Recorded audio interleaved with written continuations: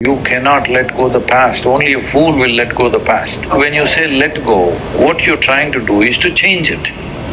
You cannot change it. Right. How should I come to terms with it? There's nothing to come to terms with. It just doesn't exist except in your memory. You must treasure your past. Pleasant, unpleasant, nasty, horrible, beautiful, everything is there in the bag. They're not living things, they're only memories, right? You must know how to use them to make yourself into a much bigger human being than what you are right now with all these experiences. Never thought about it like that. Instead of that, you try to hurt yourself with it. This is a choice you have.